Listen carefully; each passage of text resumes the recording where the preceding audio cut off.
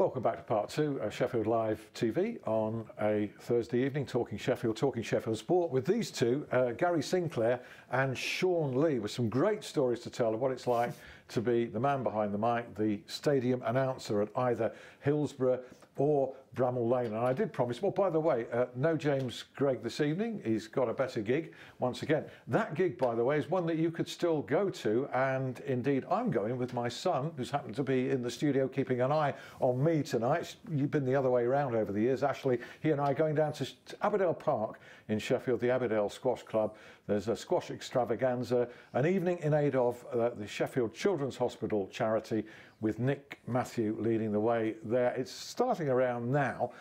There's still some standing room to watch some real top quality squash if you fancy missing this show and going along to Aberdale Park. But if you do miss it, it'll be on YouTube later, and indeed a repeat at 11 p.m. tonight. Gary and Shaun, I did promise before the break we go into the origins of the theme music before, you know, it's identifiable strongly with both clubs.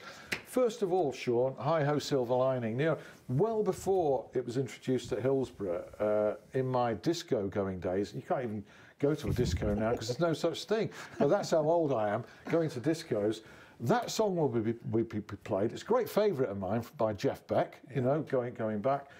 And you'd get a burst of whichever football team people liked, and very often it was Sheffield Wednesday in the chorus there. Yeah. And that was well before it was introduced by you. How long does it go back to there, Hills? It wasn't me that introduced it. I can't admit to that. It's been there as long as I can remember.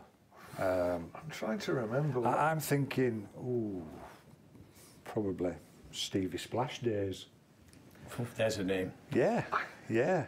I'm just trying to think, or even before that, I don't know. Certainly there for Paul Sturrock, because he used to say it sent a tingle up the back of his neck. It was there well before. It's superb. Back in the 80s. It's a great gladiatorial way, isn't it, to get the crowd going. It is, and a couple of other clubs use it as well. Yeah. Wolverhampton, where obviously on Saturday that's going to be a bit of a pre-match battle when they play Hi-Ho Silver Lining. It is indeed. Always is when they come to Hillsborough. So the great thing is, though, that when I've been to Molyneux and heard it, they fade out the chorus and let the crowd take over. I don't think that's anywhere near as effective as challenging the crowd to top the full volume song. What do you think? To be honest, we've tried that, but to be perfectly honest, it makes no difference whatsoever. It don't make them sing any louder, I don't think. And it all depends on the quality of your stadium PA, doesn't it, I suppose? Well, the PA system is excellent there, absolutely excellent. I would say at both grounds. Yeah, we've had improvements this last close season at Hillsborough, so it is, you know, better than it was last season. There's still room for improvement, but it is better than it was. So no, I can't take credit for Hi-Ho Silver Lining, although I can take credit for playing Waterfront by Simple Minds for the team running out. Yeah, that's great. That's great. That's superb. Mine. And the music before you do the teams, what's that? Just tell me what that is, because that's fantastic. The instrumental. Yeah, the instrumental. That's the theme from the Contender. It was an American sort of boxing show. It's like a slow rolling build up, and it was actually written by Hans Zimmer, who did you know, Pirates of the Caribbean, loads of film scores and everything. But that was just. Yeah, it was on a few years ago, and it was like not a celebrity show, but it was just like a boxing knockout TV show where the boxers sort of, if they won, they went through to the week after kind of thing. But there was only about a 30-second piece of music in it that was like that, so we just took that 30 seconds and just edited it and looped it. Gary, tell us about your pre-match build-up, of course. We've never ever played Hi-Ho Silver Lining. And you never liked it? Never will. They would sing it at the Lane if you played it. No, not happening. They would. No. They wouldn't sing Sheffield Wednesday, of course. Have you ever played any song at Hillsborough? Never. Never. And would you ever? Probably not, no. I'd probably... what would happen to you if you did? I would probably be... lined up against the wall at Leppin's Lane and probably shot at dawn, I think. I don't think I'd get away with it. No. I don't think I'd get away with it. Tell us about the history of and his song, the Greasy Chip Butty song, better known as, of course, now. It's just in Blaze folklore. Nobody knows who created the words. They think it started around about Stoke City in the mid-80s, but again, nobody can be that specific. All I know is that I know my predecessor used to play it. I sort of heavily revived it, if you like, because I just thought it's just the most fantastic football anthem. It's consistently voted, you know, in the top 2 with some West Ham rubbish being mysteriously getting to number 1. But it's a wonderful song, Gary. It's a beautiful piece of music. It's a great melody, but it's a soppy, sentimental song, though, you could argue. But football is soppy, sentimental, isn't it? I mean, it pains me to say it, but it's certainly original. Yeah. You know, a lot of, like you just said, we do High Ho Silver Lining, so do Wolves, no doubt, so do other clubs. You know, but nobody else does. Z-Cars, there's 2 or 3 teams do Z-Cars. Watford and Everton do Z-Cars. Yeah. That is one strange song to run out to. But and it's fascinating going around to other clubs and seeing how they work, how they operate, and like, you know, other guys all look around and we're looking at and listening how they're doing their job, because you know you pick up little things, best practice or whatever. We're no different. But I don't think anybody gets it all spot on. No, but if you do get round the grounds and you pick the best little bit from everyone, is that what you do? It's nice scouting missions. Well, I was talking with Kevin Blackwell about the Annie song, and we said, right, how can we just make it that more bit memorable? So I said, well, I'll tell you what, we'll play at the beginning of just before the kick-off. Oh, I think that'll work. Yeah. And do you know what? They now do it home and away. And when I go away, and there's no prompting, there's no music, but the fans sing it. They do. And I'm thinking, you know what? I like that. Do managers get involved in that sort of thing? Do they get involved? Sometimes they do. They will come and sort of and voice an opinion. Yeah, they will say, can you not do this, or can you do that, or in the build-up, can we have this? Yeah. Chris has picked the run-out music this year. Chris Wilder's picked it. That's interesting. You see, so that's Kasabian Club Foot. And it is fantastic tune. And who are we to change it now? But I mean, the first 2 matches, I'm thinking, this is the first 3 matches, it was like, here we go again. I think with anything like run-out music, when you change it, you've got to give it time, because you're always going to get haters, and you're always going to get people saying, "Oh, that's a breath of fresh air." And I think if you... well, for many years we ran out to Star Wars, and I used to get slated on the message board and everything, but it was original. And what your fans don't appreciate is you have 35 seconds to make an impact. That's the time from the tunnel entry to the line. 35 seconds. So in that 35 seconds, you've got to have built it up, and technically there can't be any sort of lyrics in it, because you've got to have that instrumental wow factor. And we've tried so many different songs and different approaches. And I mean, I've gone on American theatre sites, you know, because they are the masters of stadium and entertainment. I mean, unfortunately, we can't get Bruce Springsteen at half-time to do a bit of singing. And, he has appeared at Bramall Lane. Though. Yes, he has, but we've got a new pitch after that. Thank you very much. You go around and take note, and you take the best bits of other announcers. Well, I'm not saying that we go around sort of scouting, but obviously when you are at an away game, you do take notice. What about, there are some outrageously bad ones and atrocious ones over the years who are just annoying and irritating. I would think that there are less now than there used to be, but it's deafening for a start, and it's inane. I'm not referring to you two, by the way, and saying that. I think you both pitch it just right. I'm not just saying it because you're here. You're not intrusive, but you're conducive to the entertainment. Conducive and not intrusive. I think sometimes you've got to sort of try to be. I mean, I get accused sometimes by certain parties for being a bit too laid back, if you like. But I think that, as you've just said, you can't. At times, you need to be sort of upbeat, up front, and not so much in your face, but up there. Yeah. Not too much, I think, because I've been to some grounds and I've thought, this guy, you know, without wishing to sound sort of rude or obnoxious, just thinks that everyone's come to listen to me, and in 15 minutes we might get a football game breaking out at the stadium just by coincidence. And I think you can't, you're not. No. People have not come to see you. You're just trying to add a little bit to their match day experience. Do you get much criticism, much flack from people, Gary? It's football subjective, so I'd be lying if I said no. That there are. You Marmite, aren't you? Yeah, I think as I said earlier, the vast majority of the fans appreciate the work that we do and the dedication we give to the job, because we can't watch the match and concentrate like it. You know, we've got police in one ear, stadium controllers in another, so we're on call right through the match. So we're not there watching. That's why I love going to away matches. That can be me. Yes. But on a match day, I think the vast majority and the feedback I get from personal, media sites is very, very favourable. You'll always get a small minority. I mean, there's one on one message board. It was convinced I was a supporter of the S6 clan, and really? I just wanted to just say, look, I've never heard name your price. If you've got one shred of evidence, I'll tear you to pieces. It's just.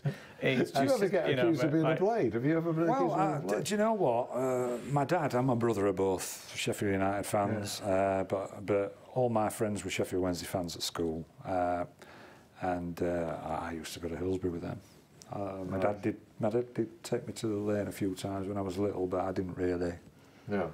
See, that's another thing as well. The job we have is such a privileged job, and we get access to areas that your average fan would just die to get. And do you meet famous players? And we probably take it for granted. And it's like when I'm playing golf with Tony Curry and Ted Emsley and Len Badger, I'm thinking, do you know what? As a scrotty kid on that cop, I was like that in reciprocal to TC, and now he's one of my best pals, and you develop such friendships, and the players, because we've been there that long, things change. The players from the 80s and the 90s and everything else, they become such firm friends. So when they come back to the lane and hey, Gazza, you still here? Do you know they what? become firm friends, and it's such a pleasure and a privilege. To be that close. And when Odgie, bless him, used to come and sit in director's box, I'd always, every match I saw him at, hey, Bodge. And he used to say, do you know, I love that wave you do, Gaz. It makes, I appreciate that. There are times when you almost forget who they are, though. Do you find it, you almost forget, because you can be quite casual in, how are you doing? And then you suddenly stop and think, this is an absolute legend I'm talking to here. Not just of the sport, we get other sporting legends at the lane. I mean, with Kel Brook, I've lost time how many times we've introduced Kel on us, but I can always remember the first time we got him on the pitch, cocky little kid, and I'm going to be world champ, and you say, yeah, of course you are, all right. And you just watch him progress. What about you, Shaun? It's fantastic when you see it. Yeah, you were about to make a point on the back of what Gary was saying there about the people you meet and get to know and befriend. Yeah, I think you do, but do you know what? I got sidetracked then and started thinking about something else, and I can't exactly remember exactly what I was going to say. That's an interviewer's problem. It is. I should have made notes the same as you have. I was going to come to, you're working throughout the 90 minutes, even if you don't hear you. You have to give announcements. You also have to identify goal scorers, and that is not always as easy as it sounds. For me now at Hillsborough, it's very easy. It's easier than it's ever been. Because of the shirt numbers? Yeah, I can see the shirt numbers now because it's a solid back with a white number, so that's good. But sometimes if they're at the, because obviously our studio is at the corner where the Cop and North Stand is. Yeah. If Wednesday score at the Leppings Lane end and the player's sort of got his back to goal or whatever, and you don't see it, then it's difficult. But since we've had the new scoreboard, right. Everything that's all operated from Preston, to be honest. Is it? Yeah, it's all done from Preston. They know the goal scorer in Preston before you do. All the audio's from Preston. Yeah. I'm on sort of talk back with the director who's in Preston, operating the board, they've given us a monitor in the box, so we get the replays and everything. So we get them instantaneously. You do get mistakes, though, over goal scorers, don't you? Have you ever made one? All the time. I am hopeless. I can't see the numbers on the back of the shirt. No. This year is particularly bad. Can you do something about it, Gary, please? Yeah, you just don't say it. I can always remember once, and I think we'd just gone into leave 2-1, and the scorer, I've no idea, but it's 2-1. Well said, honesty. And you just have to literally, because even if there's scrambles, I am in awe of commentators who somehow call it all the time, and they get the names right and the pronunciation, and that's another thing, pronunciation. Oh. In the old days when it was Smith, Jones, and now I can remember the Greek team came to Bramall Lane, and I thought, I'm going to be 15 minutes into the match here, and I'll not have got to number 12. Do you know what? And then the longest name, I remember when Sheffield Wednesday played HJK Helsinki at Hillsborough. And I read out the Wednesday team and I said, HJK Helsinki are as per programme. Well said. Because they'd only got 11 players and 3 subs. That's a brilliant They'd not brought a massive squad, so I just said... As per programme. Because I had got absolutely no chance. That's very good, there. But I mean, it's quite... It's like any job, you'll make mistakes. We all make mistakes. You know. Yeah. Well, that's what people want to know about. It's quite funny good moments, now. Bad mistakes, funny moments, hilarious things for you. You've got a choice to make. There's a long list, but the funniest moment, and I still giggle at this one now.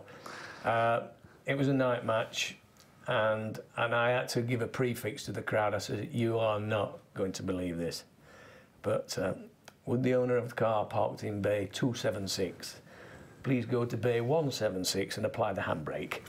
And I said, then if you'd be so kind as to leave a note on the screen of the car that you've just shunted in.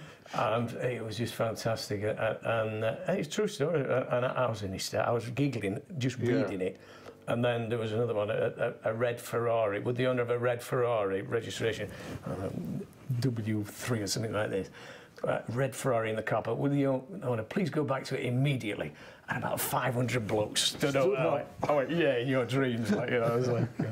But it has its funny moments, like any job. Do you know what? I can't think of anything. Because there have been some funny ones like that at Hillsborough, but luckily I've not had to do them because the safety officer in stadium control would do them, and there have been a few like that. I suppose the funniest thing I've sort of had to say or said by mistake. So we'll talk about mistakes as well. Last season, I think Sheffield United were playing Coventry, was it? We would have done, yeah.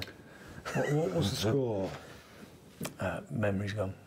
I think Coventry scored 2 or 3 in a really short space of time, didn't they? And Sheffield Wednesday were playing Cardiff City on the same day. Yeah. Cardiff City making a substitution. So the board went up, and just as I was going to start reading it out, the sound engineer that works in the box with me starts tapping on his monitor. Look at that! And Coventry have just scored the 3rd goal. Yeah. By this time, the 4th official had got the board up, so I just looked out the window and said, "Substitution for Coventry City, number so and so coming off, so and so coming on." Never thought anything about it. No. And as I looked out, not even aware that you. No, I didn't realise. But Richard sitting next to me, the sound engineer, started absolutely sort of wetting himself. I looked out of the window, and the whole of the cop were like looking round at me, going, "Well, I can't tell you what they were saying or what the gestures they were making, but it's so easy. It was quite embarrassing." And then I think at half time when I went down or full time, whenever, quite a few of the players sort of said, "Oh, we're playing today, Shaun, by the way." Yeah, and you were, you know, because when you make these mistakes, you don't realise. But what I did, in fact, it was in the first half, because at half time, I sort of went out onto the pitch to do the stuff at half time, and as I'm doing the half time scores, read out the Coventry score, and I said, and that is why I said what I said at the beginning of half during the first half. That's why I said Coventry rather than Cardiff, because they'd just scored. So. I got away with it and got a bit of a laugh as well. Yeah, I described Barnett as Burton in a recent game. Do you know what? It's so, and sometimes you do it subconsciously. You do it, and you don't know that you've done it. No. No, we don't. I mean, we've got just over 3 minutes left. It's time to let you fellas off the leash, because what you never get to do and not allowed to do is say what you think of the team. You never get to do that, do you, really? Go on, then, you first. Sheffield Wednesday, what do you make of it this season? The same as last season. Absolute pleasure to go to work on a Saturday or a Tuesday night or whatever at the moment. It's fantastic. It's great. And enjoying the football, even though it's not producing the goals. It's not producing the goals, but I think one of the main things is last season Carlos and his style of football was a bit of an unknown quantity to the rest of the managers, so they didn't know what to expect. This season, I think they all know what's coming, and things have not. You know, we've been playing decent football, but things have not quite been. But a pleasure to go to work. Oh yeah. There's a man who's going to keep his job, and I can't see any reason, Gary, why you would lose yours in giving your view of the Blaze this season. I think, again, being privileged to get a fantastic relationship with managers over the season, and Neil Warnock and Bassett and Speedo and several managers, and this year we've now got a great guy in charge, and Chris knows what it means to pull that shirt on. He knows what the passion of the fans are. He's everything connected with that club that we've been crying out for. And in Tufty we trust, and I like that. There is only one way forward for the Blazers, and I'm so confident. It's not a case of playoffs. We are going up automatic, and it's who goes with us. I agree. And it's just fantastic to watch. The magic has come back to the lane, I'm pleased to say, and it's there. What are you going to say, Shaun? I was just going to say, have you ever had a manager that you've not got on with or not? Good question. Good question. I've had managers that have been more aloof than others, and that was, David Weir was not one that I got close to. It must be David. It must be that name, David. But others, you get really close bonds with. What about you? Let's turn the question on you. Any managers you didn't? Only one. Only one? Yeah. Give us a clue. His name was David. At Wednesday? I'm trying to think. That's a gap. Who? Jones. Oh, right. I was thinking Dave. Oh, right. Okay. Yeah. You just... Yeah, he didn't... I mean, for all the time he was there, it was... You know, Gary will say the same. You always sort of... You start off, even if you don't get introduced to the manager straight away, you get to know him anyway, don't you? You see him coming down. It's hard to get to know. I must admit, I would say Dave Jones. Hard to get to know. One or two have said that. He never, ever, ever spoke to anyone at the end of the tunnel, be it me, the police officer that's always there, the steward. That he just never. That's interesting. I was told not to talk to Alex Ferguson. Don't listen. Let's leave this on and up, because it's been fantastic to talk to these guys. I can't believe the time has gone. It's flown. It's flown. And if you've just come in and you've missed any of it, it'll be on my YouTube channel this evening. It'll also be repeated at 11 p.m. And it remains for me to say a very big thank you to Gary Sinclair and Shaun Leigh. And thank you to you. It's been a pleasure for joining us. Great, thank you. Be back in this seat with more guests next week. See you then. Bye-bye. Bye.